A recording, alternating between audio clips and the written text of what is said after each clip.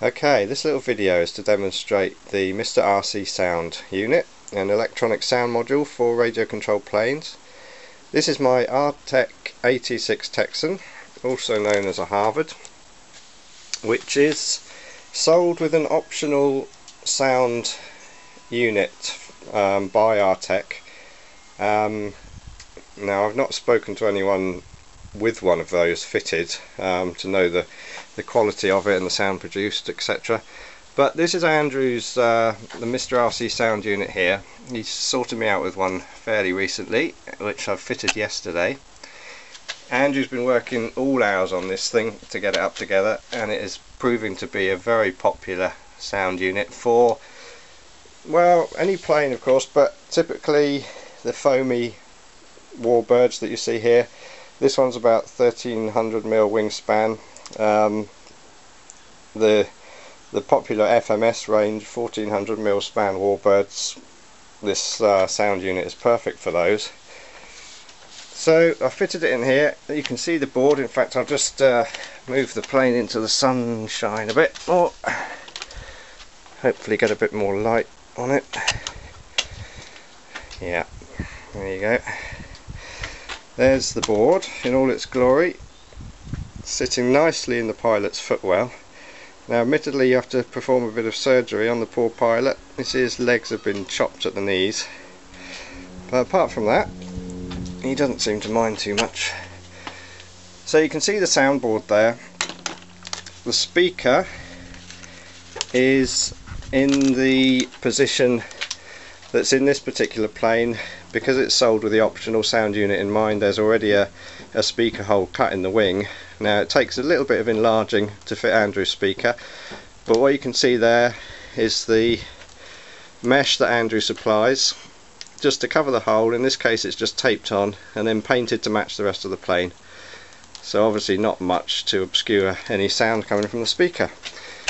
Installation was fairly straightforward. I'd guess a couple of hours saw it done.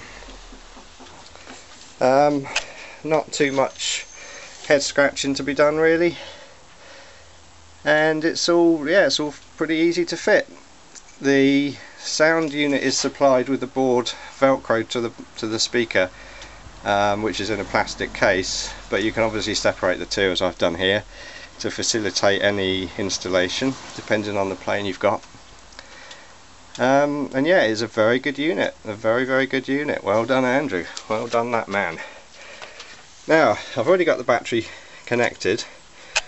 The lead here, you see, comes with the unit, and you can either make up a power Y harness, or you can do as I've done. I've just soldered these leads to the ESC connectors. I've got the blue EC3 connectors here, so I've just soldered those into the ESC one of those. And the trick is to power up the receiver first. You can see I've already done that before you connect the sound unit, and that's just so that the sound unit can then learn the throttle positions from the powered up receiver. Okay, so I'm going to place the camera over there and I'll connect it up. Okay, camera's on the tripod. Excuse me sniffling and husky voice, I've got a stinking cold that's hit me just in time for my birthday tomorrow, never mind. Okay, so connecting up the sound unit is just a straightforward connection of the red JSTs. Airplane 5. And that voice you heard there just lets you know which engine sound you've chosen. You've got 6 to choose from on this particular unit, number 5 being the Pratt & Whitney double wasp. And here we go, let's see what happens.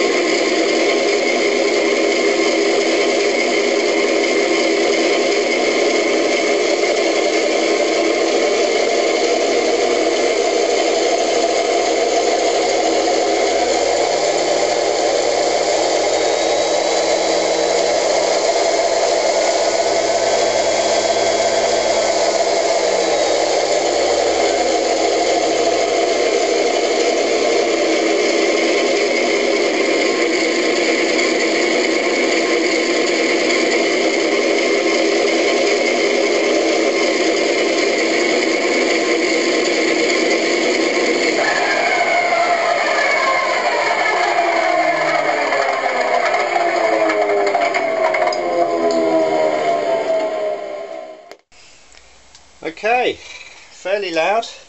The noise levels are around the 90 decibel mark, I believe, off the top of my head. I think that's right. Now, one trick on Andrew's recommendation is to mix the motor power, throttle lever, in with an auxiliary channel, in this case a side lever.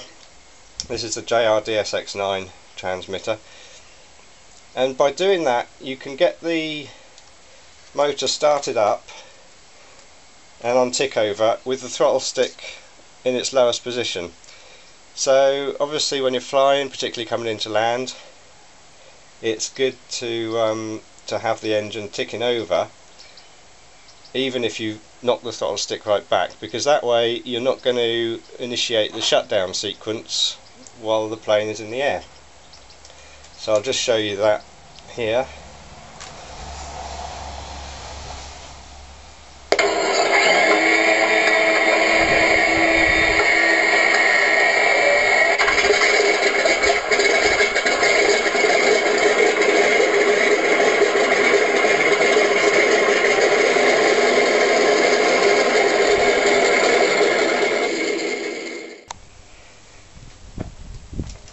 Now, yeah, so that's a good tip from Andrew there. If you've got a transmitter with that capability, is to mix in the throttle stick with a side lever or rotating dial, and then that will help you just maintain that the idle sound without actually stopping the motor. Now, at the moment the shutdown sequence isn't spot on. I've got some tweaking to do, but for the time being I just wanted to show you the MrRCSound unit in my little Texan here. So thanks for watching. There's details of the unit on my website. I'll post the web page address at the end of this vid, and there you go. If you've got a foamie warbird or similar, just get yourself one of these units because they really are great. Hats off to Andrew for doing a great job.